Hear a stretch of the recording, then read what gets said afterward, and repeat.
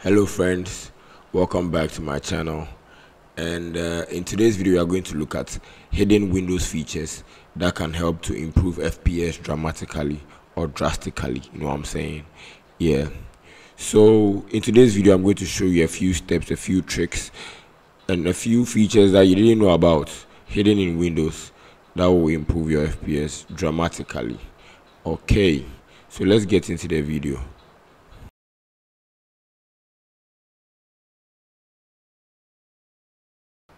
Okay, so for the first step we are going to start with disabling full screen optimization.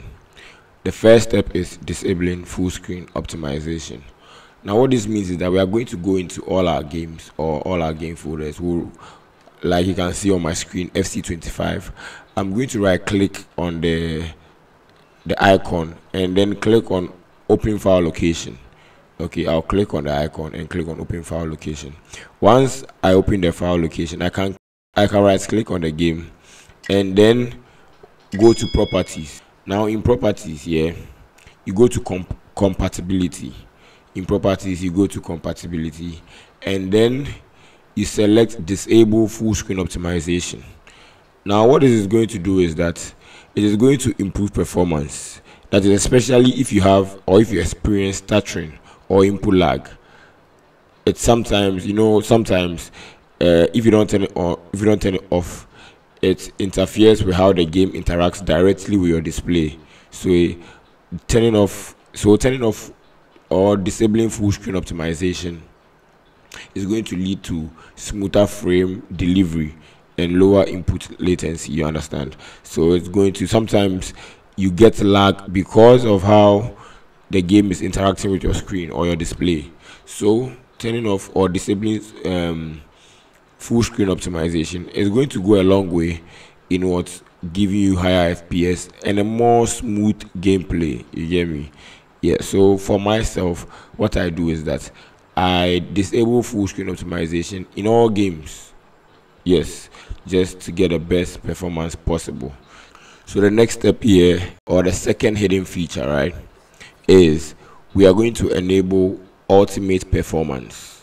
It's a power plan. We have the usual, which is balanced, high performance, power saving. And if we type power plans and we go into our power plans right here, you can see we are already on high performance. Now if you are someone who is eager to get as many frames as possible, we are trying to go and get the ultimate performance. Now the ultimate performance is not something that will just show up normally, so follow the steps I'll show you. Go to search and then type command prompt. You get me?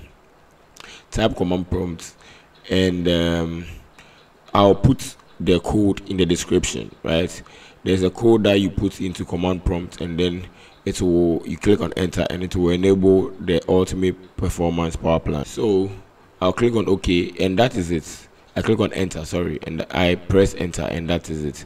Now let's go back into our power options to see if ultimate performance power plan has been enabled. So as you can see, it is right there, right? So we can select it and now we have ultimate performance power plan enabled. This is going to suck out all the juice. Pause. This is going to try and get or use all the resources possible to get as much FPS as possible. You get it? The next hidden feature is to adjust GPU priority for games. You get it? Now this especially works for people who use laptops to game. Now when you have a laptop, you have an integrated graphics card, which is the iGPU, the one that comes from Intel or directly from AMD, and then you would have your graphics card, an NVIDIA, an AMD, Intel Arc, whatever it is, but for laptops, naturally it is on power saving, which is the iGPU. So what you do is that you want to set GPU priority for games.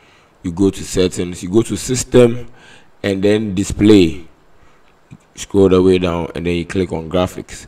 Now when you come here, you will see all these games. You have games that I've already selected here. I'm going to click on the games, the option will come, and when I click on options, you see power saving and high performance. The power saving is usually the iGPU, and performance is always the GPU itself. So it's best to set priority for your games. So sometimes your games may be lagging because the priority is set to the iGPU. You get it, which may not be the best for gaming. So always make sure to set priority to your actual graphics card, your actual GPU, so that all the games may run on it, and you get better FPS. You get me? You see me? Now, if you don't have any games here, you can just click on browse. There's a browse feature at the top.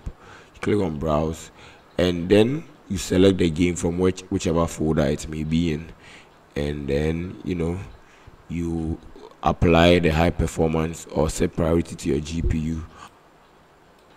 Okay, so the next step, are you ready? Are you with me? Okay, so the next step is to disable Windows visual effects, right? We are going to disable Windows visual effects. Once you type performance, you are going to see adjust for best performance, and then you click on that in the search, right? When you click on that, you'll be greeted with this performance tab, whatever it is. Once you come here, you see that automatically it will be, if you've never been here or never adjusted this before, it will be on adjust for best appearance, to make all these small animations and things that are in Windows, make it look nicer, these transparency effects, all of that, and these things, they take away a lot of resources from your system, which could be used or could be focused into what actual performance from your PC. So we are going to do that. We are going to click on adjust for best performance. Now when we click on adjust for best performance, you are going to realize that everything there will be disabled at once, but we can't just have it look raw and jagged. So we will select a few. We'll select show thumbnails instead of icons, and also smooth edges of screen fonts, and that is it. That's all we need. Windows will still look amazing, will still look good without all the extra animations and all of that. Our next step is to enable game mode. Game mode has been in the game for quite some time now, and it has been optimized well enough to just center your system around the game you are playing, just to it pushes away all the background processes at the time of you playing the game, and it tries to focus all resources on the game you are playing. Game mode is a must, like has to be on all the time for gaming. For if you want to get as much FPS as much FPS as possible, you need to have game mode on. It's not even a debate, it's not even a question. Now after this, turn game mode on, and then you come back and you go to game bar, and then you make sure that you turn everything under game bar off. This part also, we don't use, I don't know any gamer who uses captures and all of these to record, so just turn it off. And it also takes away from resources and then makes games lag and stutter. So it's best to actually turn everything under game bar and recordings off. Okay, so on to the next thing we are going to do, which might be one of the most important things to actually do, is to actually update your graphics card, update your graphics driver. So to update your graphics driver, you can just right click on your screen, and then if you're having an AMD graphics card just like mine, you see AMD Radeon software. If it is NVIDIA, you see NVIDIA control panel, you click on it, or you can just go to search and then type AMD Radeon software, or you can just go into search and then type NVIDIA control panel. You get it? Okay, so after we do this, we just in the AMD, for now I have an AMD graphics card, so in the AMD Radeon software, you just move your mouse pointer to the top right of the software, and you see check for updates, right? So you just click on check for updates, and then you to check for the updates.